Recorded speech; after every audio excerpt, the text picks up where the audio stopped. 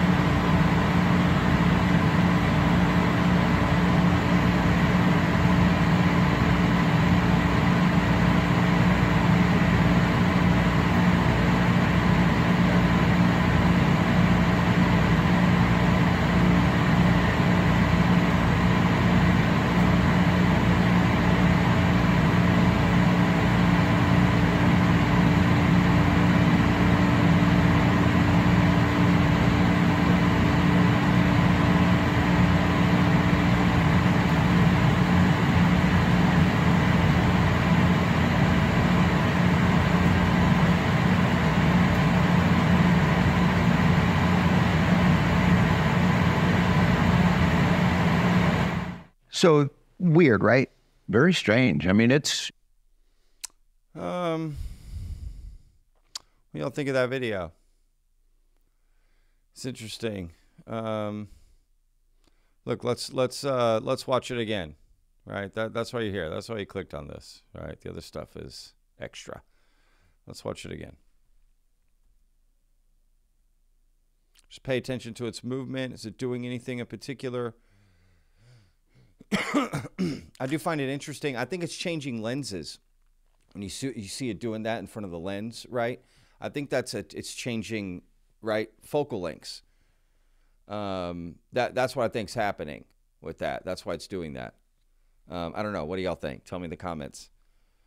And there's a moment where it like loses it and kind of catches it, right?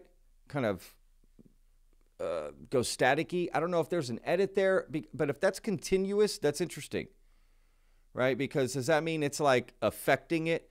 Because Jeremy does say in this episode that there's some sort of like active radar jamming.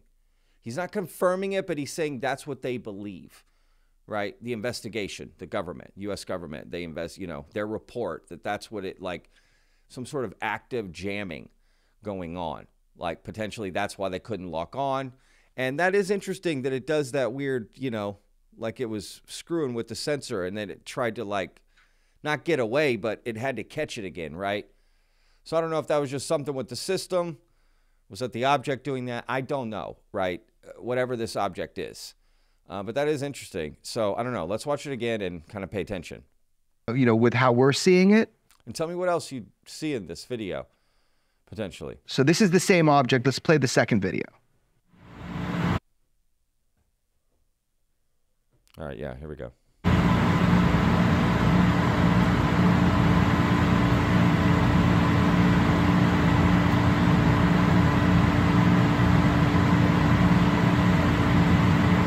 Right there. And real quick, that's not, the noise is not me. That's just the sound there. So, you know what? I'll turn that down a little bit. I mean, it's not saying anything. So we don't need to hear that.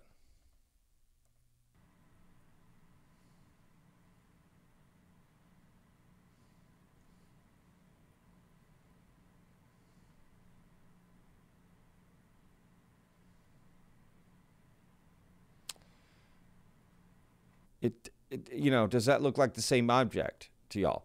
Because they're saying this is the same object. You know? From the other video. And if you watch the other video, they're saying that one, right, this is green, right? If you notice, all the interface is green. Right, well, the other one is yellow. But it's not just that it's green and yellow, and they're saying there's two different cameras potentially on the system, but they're looking into that. So to be fair to them, they're looking into that, Jeremy and George, I mean, to find out more about the system and what exactly it had. To be able to, right, because there is differences. So like, you know, are they the same event, right? Is this the same object?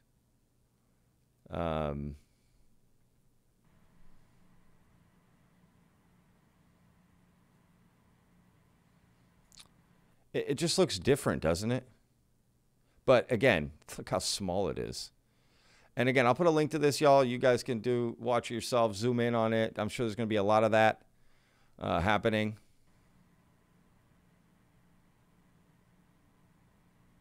But look, they can't lock onto it. And they can lock onto balloons. They can lock onto things. They can, it's clearly not an artifact, right, on the housing and any of that. I mean, that's just, it's changing lenses and stuff. I mean, it's not even the housing. Like, it's not.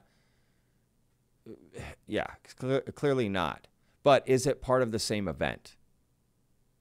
Right? I think that's still a part of it they're trying to confirm, y'all. So, but they're, you know, pretty positive it is.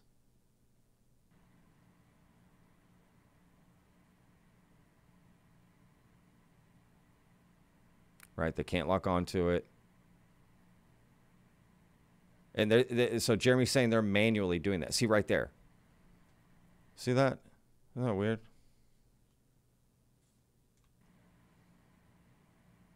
Right there. That's just weird, right? I guess I can't tell if that's the object did that to it or what. Or they were trying to change lens. I don't know. And it just pops to that. So I don't know if that's stitched together or what. I'm sure somebody's going to go frame by frame and figure that out.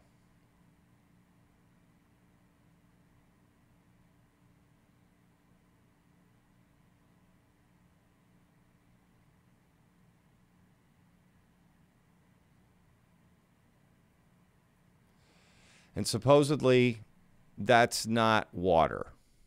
Okay? That's what Mick West said. In his analysis, that this is not water. Jeremy never talked about, he's saying it's over water. But I don't know. I don't know enough about this stuff. Again, I'm not an expert. I'm sure there's going to be a lot of discussion about this as it comes out and people decide if this is over water or not. That just doesn't look like water, right? It just doesn't look like water at all, actually. But I don't know, right? I'm not an expert on that stuff. All right, look, let's go to the next clip here. And this is the original Jellyfish video that they released, right? The first one. So they're saying there's 3 videos. This one that I'm about to show you, the one you just saw, and then a third one, right, of it going in the water. That video isn't out. So that object did not go in the water, right? So that video is just, they don't have it. They haven't seen it, and they don't have it, so they can't release it, right? And they haven't even seen it themselves, but the sources say they have, but they know where it's at. Okay, there's more. They're on a mission to go in a skiff and say, this is where it's at. Go find it. Here's some witnesses, you know, that are willing to testify. I'll give it to them. I mean, that's kind of what David Grush did, right? That's exactly what David Grush did. So I'll give it to Jeremy and George. They're willing to take it that far with this case. I mean, what more do we want from them, right? That's it. And then we just wait and see. There's no really need to judge one way or the other here, right, at this point, in my opinion. But let's take a look at this original video, and they kind of give some details that I find interesting. So, right, so everything from here on out really is just supplemental to the interview, just different parts of this podcast that I thought were interesting. Now, it's all about jellyfish. That's what all of this is about, this whole video. All right, let's go. No, when we first talked about this thing, when we first were watching it a couple of years ago, it was clear that we thought it might be a balloon. It's moving kind of like a balloon. But a balloon that you can't lock on? So that's important, right? Even George and Jeremy thought it was a balloon. When they originally get this footage, they're originally thinking this could be balloon. Jeremy even says it was potentially trash, right? In the sky, right? So their initial reaction to this video is just like all of us. Is it this? Is it that? Is it this? Because they kind of go in the video, I don't show it, but like kind of being mad at people for having an opinion on what it was. And I don't know. This just seemed odd to me. They spent too much time in the episode on that, in my opinion. I get a comment here or there, especially George Knapp. He's very just like grizzled old detective. And like, it's kind of funny when he does it, to be honest with you. You know, oh, Twitter and this and that. Like, it's kind of funny. You know, give the guy a break. I mean, he's been around a long time, veteran. You know, cut the guy some slack, I think. I think people get more mad at Jeremy when he does it, but, you know, whatever, man. People are allowed to blow off steam. It's their podcast. That's kind of what it's for, you know. So, whatever. Again, I don't want to get into all that. But, look, again, even they're thinking potentially it was balloons at first. Because, look, as investigators, they should be the biggest debunkers there are, right? They should be the ones trying to prove it, not aliens the most. Right? So that you're left with the other option, right? Like, that should be their mission the most.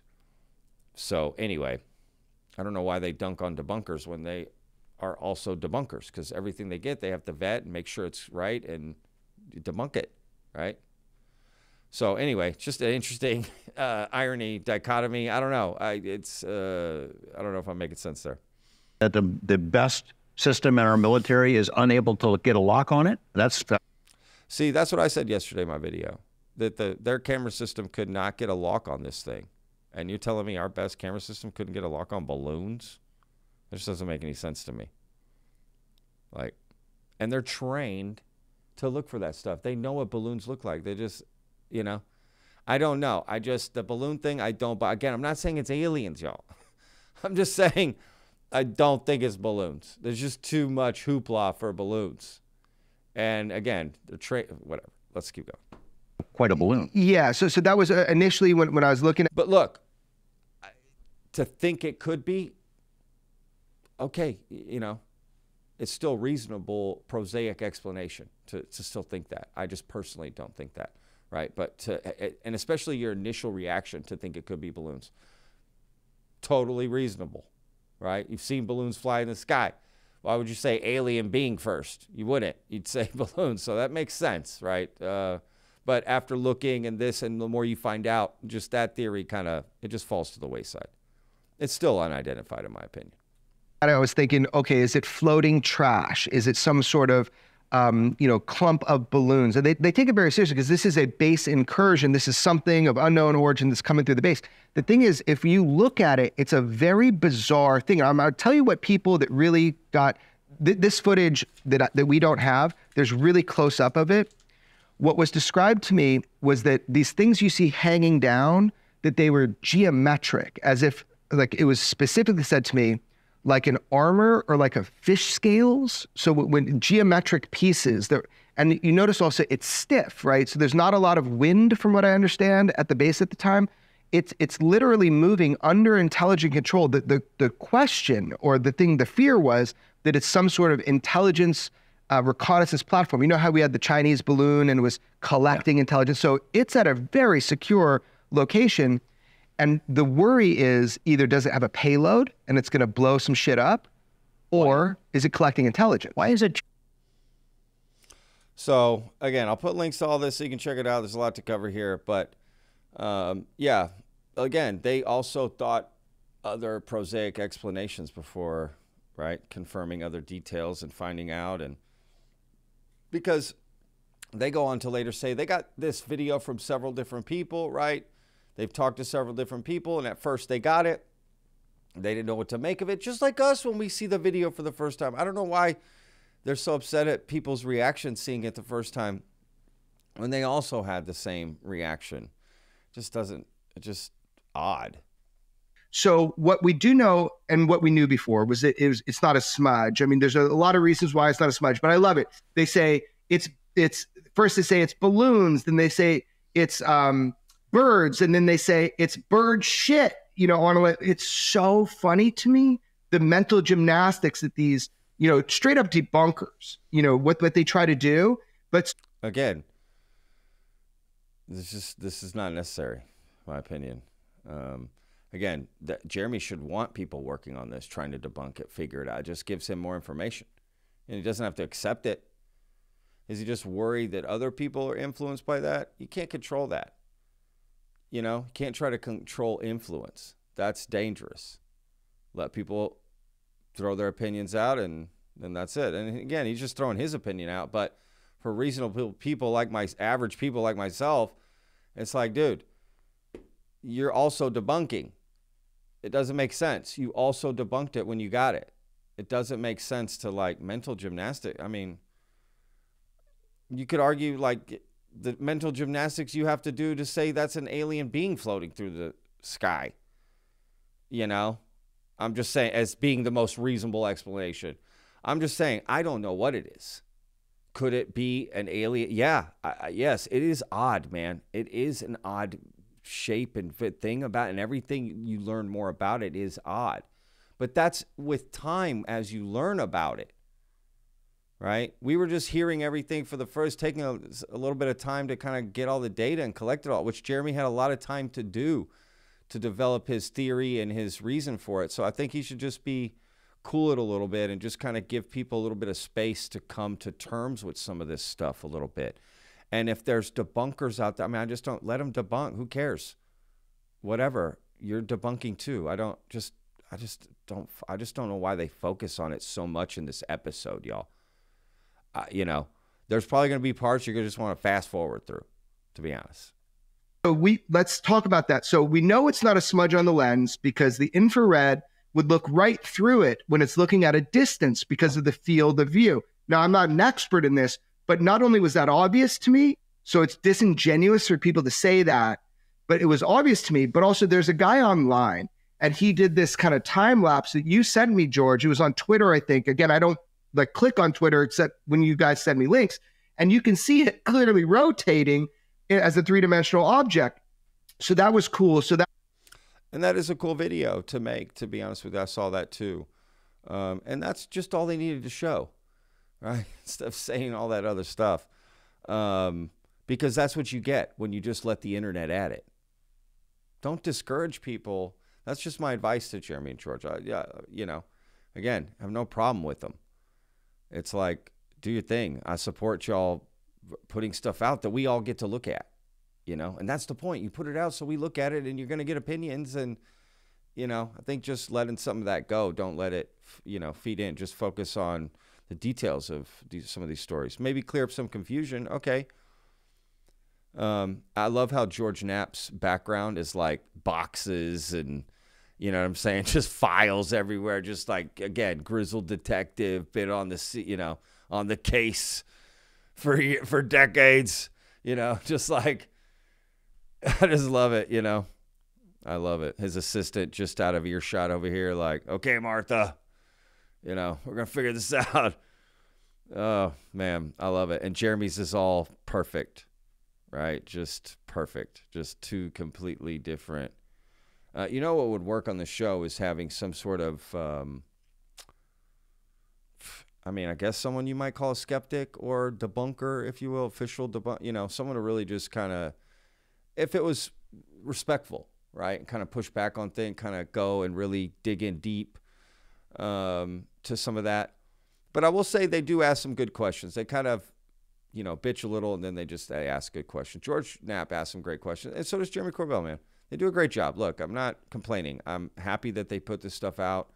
I'm happy that we get to take a look at it and find more information. Again, once you find out that they're like willing to go talk about this in a skiff, provide the witnesses, tell them exactly where to go find this video of it going in the water and staying there and then coming out and shooting off. I mean, hey, again, what more do you want from these guys? That's what, I mean, you don't get that with all the other UFO videos that get thrown out, right? Pictures of UFOs and stuff that people release. So, look, I mean, I'll give it to them. It's just all the other little, like, drama and Real Housewives of UFO stuff that happens, right? Just like, I wish a lot of that would just go away from the community, right, y'all? I know some of y'all in videos, I hear that stuff. I'm just, please, let's go. Maybe you're hearing that on this video and like, God, Patrick, just move on. Okay. You know what? It's hitting me. I'm kind of doing it myself here. Oh, no. Oh, no. Kind of immediately debunked the debunkers on their initial things. Now, you know, why isn't it balloons? This is important. Like, I would be very surprised if it was balloons, because these operators are highly trained. I've actually seen myself the training slides and the information that these guys go through to operate the aerostat, which is the question you had of the platform. So you're at this base in Iraq. It's a base within a base. And now it's publicly, you know, said, so I'm going to say it, you know, as a Habaniya Lake. It was right by, the base is right by that lake. What we know is that they are trained, like, literally, here is a bunch of balloons. Here's what it looks like through the MX-20 camera off of the aerostat, right? And this is the Persistent Threat Detection Program, I think is the name of the aerostat. It's made by Lockheed Martin. And there's a couple, I believe there's a couple cameras and I think seven sensor systems on this unit. And so they're trained to know before they ever start operating the machinery, this is what balloons are like. This is what they look like. This is how you can get confused by balloons. This is what a plastic bag in the wind or debris looks like. I have seen the briefing materials. I have talked to numerous people that operate this system, and all of them say, we are trained on that. This is not that. So from my understanding and a lot more information, yeah, that's pretty much why we know that this was designated UAP, is because they excluded those very prosaic and simple answers to those questions of what it's not. Yeah, fair point. I mean, I agree with that, to be honest with you. I do. I agree with that. But again, I would just add, you've talked to all these experts and then found that out, right? People that just see the video and go think that's balloons, they're not idiots. They don't have all that connections and get all that information, right? So, but yeah, I agree with that. That's a good point. You know, doesn't mean it's not balloons, but it does make balloons very highly unlikely for me. I got to be honest. I don't see balloons at all. Because I was thinking about that. Like, so basically all our adversaries have to do is just get a bunch of balloons and let it fly over our base, and we'll go apeshit over it, right? We'll create a whole scene. Really? That's all it's going to take to bring down America, are balloons? I just don't see balloons doing that. Is it possible still? Yes. But that just seems highly unlikely, because look at all the attention that these balloons are getting, right? That's all our adversaries would have to do, is get some balloons and screw us up, and we're effed, man. A little helium and some, whatever balloons are made of. Rubber. Plastic, whatever kind you get. Anyway, let's go to the next clip here. Yeah, look, man, we're doing the best we have with the best we got. Like, we're taking personal risk and also trying to protect sources and everything, and also national security. We're trying to protect national security, but not, just exposing everything. Like, we're doing our best with the best we have. But George, we will do this. We will make sure that trail is hunted down, and we'll do it in the appropriate way without harming national security. And we will bring witnesses in. We will help bring witnesses in to testify behind scenes about this, if not publicly. Look, can we talk about real quick the fact that there's at least 3 videos of this and what they show? Because we kind of briefly showed a video when on the TMZ special, and it was kind of confusing for people about it being over the water, not over the water, what's going on. Can I explain that? Yeah, sure. Okay. So we gave you kind of what came to us in kind of, a raw form. Like that's how it came to us.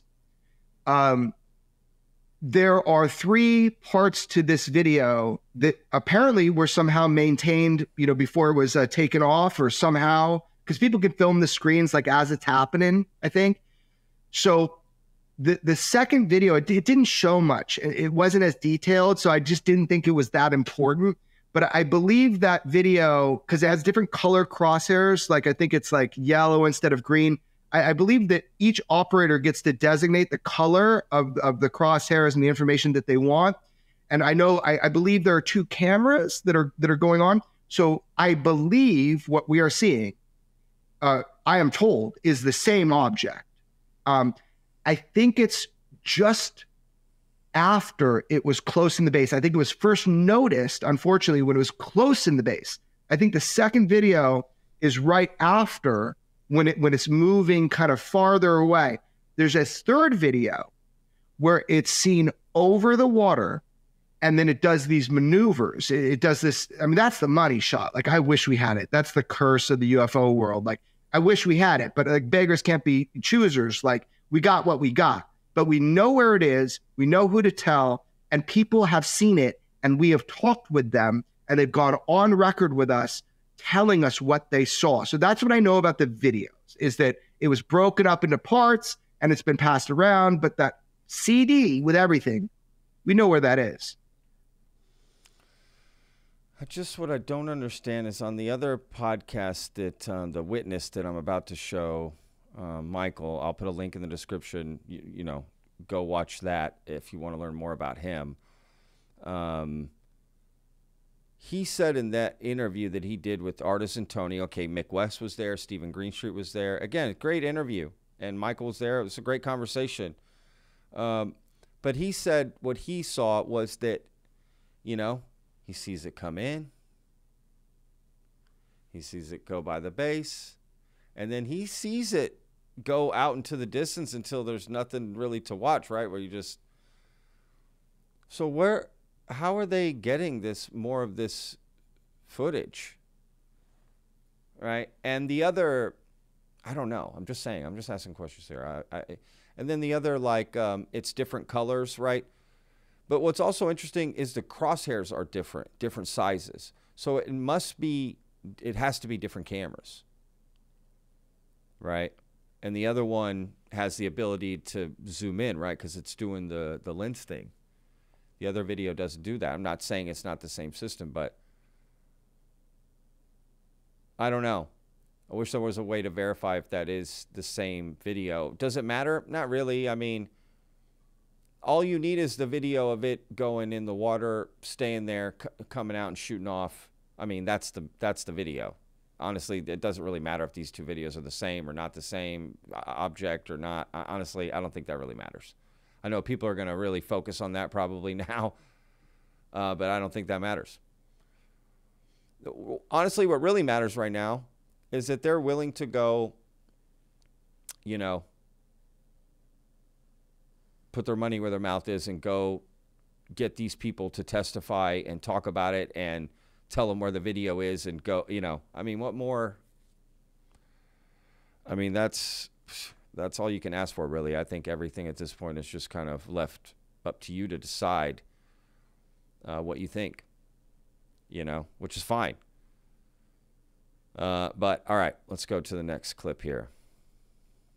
So I guess that where you were being. So this is the witness here, Michael Sinkowski. Again, I'll put a link to the description. Did a whole video about him yesterday, so you can watch that.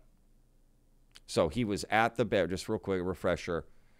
He was at the base. He wasn't a witness to the actual event, but he saw the video months later when he arrived at the base. Right? It was something they showed to other Army, or not Army, he was a Marine, I think. Other people at the base, right? When people would show up, oh, you're a new guy? Hey, man, check out this video. Dude, this happened, you know, a few months ago. Isn't it crazy? They called it the spaghetti monster. So he was just one of those people. They got to see that and like, oh, wow, okay.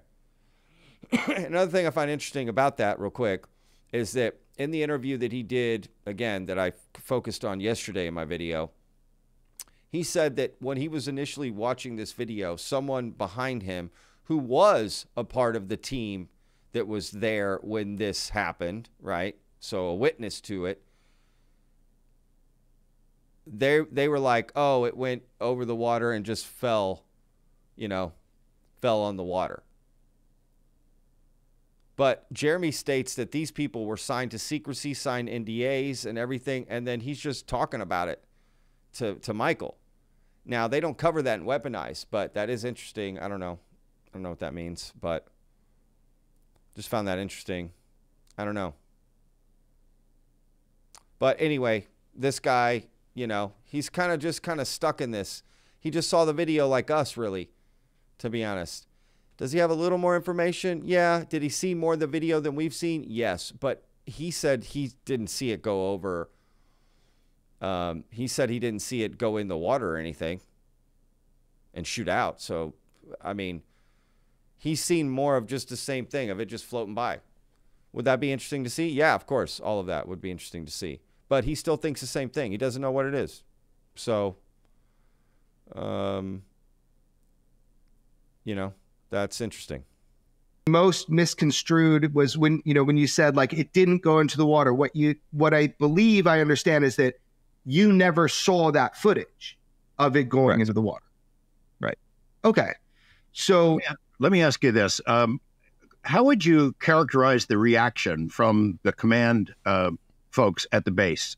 Was that unusual, how this case was handled, based on what you've reconstructed, talking to colleagues who were there at the time that it happened? They didn't really mention anything about the reaction from the command or the higher ups or anything like that. When I was shown the video, it was more of just a cool video that's saved on the system, something that happened months ago. They didn't really brief me on having to worry about this thing coming back, or having to take certain measures to ensure nothing like this happens again. It was just something that was unexplainable. It happened, and then that's it. I find that interesting. I just find that interesting because, again, one of the guys who supposedly signed an NDA was right there with Michael when he watched it one of the times. That's what Michael said in his interview. Well, he didn't say he was the guy that signed the NDA, but I'm just sort of connecting those dots because Michael's saying the guy that told him, hey, it just went over the water and fell into the water. He's saying that guy was part of the team that was there the night that this happened. Right? So and Jeremy said that the people that were part of the team the night that it happened all signed NDAs, and that the government came in, took the tape, okay, it was on a CD, they took it away, and, you know, what leaked was the people that recorded it on their own computers, because it's a feed that gets sent out, and if you put in the right address, you can pull up the feed of this camera on the system, and you can just watch it. I guess people watch it for fun, and they saw this happening, and people recorded it and had different videos of it, and that's what Michael saw. He didn't see the official whatever video, like the, again, what he saw was that. So it's like, why wouldn't have anyone recorded the other part? I mean, that's, I don't know. And I wonder if Jeremy has the whole thing, or if that's all he has. I don't know. And Jeremy kind of implies that there was like a third camera that caught it go in the water and shoot out. You know? Because again, the way Michael describes it is that in the video he saw, it went out and faded away. So what other camera caught it? What other system was out there? What other camera? What kind of camera? I don't know. I mean, this is all interesting. Look, just asking questions. Just find it fascinating. Just trying to piece all together. And of course, I want to be fair to Michael. Again, the guy is like trying to remember something from 6 years ago. And, you know, I'm sure he's just telling things how it is. And it's not so much what Michael said and is he going back on his word and that. I don't really, you know, dude, the dude's trying to remember things from, you know, a long time ago, and his memory's getting jogged and he's sort of updating things. I have zero problem with that. It's more just what Jeremy Corbell is saying and how that overlaps, right? And that some things don't line up still. But that doesn't mean anything nefarious either, y'all, okay? It's just, I'm not saying that either. I'm just saying it's interesting. I don't know. But, yeah, you know, props to Michael for coming forward and saying it and talking about it. Nothing but respect for the guy for doing it, you know, whatever. You know, my thing is like, I don't know if his opinion is really that important of, you know, what he saw, what he thinks it is, or is it? Because some, you know, maybe he has a little more experience in this than I originally thought, to be honest with you. And Jeremy kind of brings that out in him. And I found that interesting. So again, Michael doesn't see the video of it going in the water and coming out. He never sees that, but he's not saying that it's not possible. He's just saying he hasn't seen that video. Okay. But he's not going to confirm that that is a thing. But again, Jeremy's saying I have other sources, so I can confirm that. Again, I'm willing to go. I got the other sources, you know, whatever. So, you know, that's just basically Michael doesn't have access to that stuff. And he's just a separate sort of source and witness, right? That came out of just nowhere, right? Like the general population, if you will, right? Just saw a video and commented, hey, oh, I know about that. I got shown that. So basically someone Jeremy wasn't expecting, or was, right? Was hoping more people would come out. But anyway, so I don't see any issues there, nothing nefarious. But does Michael's opinion matter on what he saw? What does he think? What does he think it is? You know, that sort of thing. Because if people are trying to frame, oh, he changed his word on what he saw and this, and I don't think really it's that important, you know, too much. Does he have an expert opinion? To some extent, yeah, he's familiar with these systems. And he thinks, I'll let you tell. He's going to tell you in his own words here real quick. So are you an expert in identification of things through FLIR? Like, I don't know. I literally don't know. Are you an expert on identification of things through FLIR, forward-looking infrared, on this platform? PTIDs specifically? Yeah, or just FLIR in general? We had a separate contracted entity of personnel that were the experts, that were imagery experts that could identify, you know, things like uniforms and specific vehicles and specific weapon systems. So I wouldn't say that I'm an expert in that realm. I've just seen enough footage to be able to tell what, you know, a lot of things were. Basically more than you and I, the average person, right? And he's viewed footage like this, right? So his answer, it's better than most. Is it what we should rely on and, you know, dunk this guy and run him through the rings on Twitter? No, I don't think that's fair to the guy. I think the guy should be left alone, to be honest with you, and just left to, you know, move on from this guy, to be honest with you. Yeah, you know, I hope the guy doesn't get much hate. And again, I find him pretty credible. Again, I think he's just trying to remember what he saw. But his analysis of what he thinks it is or isn't is interesting, right? So with that, so I understand there's parameters to your expertise, but with that said, you've seen a lot of shit. You've seen a lot of drones with bombs on them. Does this have the same morphology? Is this consistent with anything you've ever seen before? No, I've never seen anything like this before. It's a head scratcher. It is. One other question.